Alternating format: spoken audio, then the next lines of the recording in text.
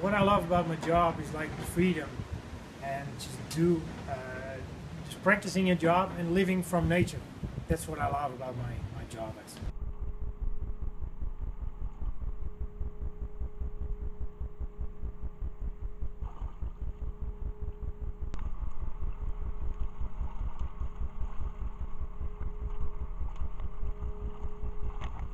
I think the biggest challenge in the fishery is that a government and everybody in our land is gonna respect the nature a bit more and tries to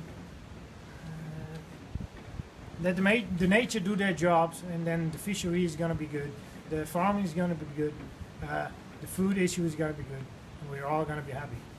I think that's the biggest challenge we have, to respect our nature.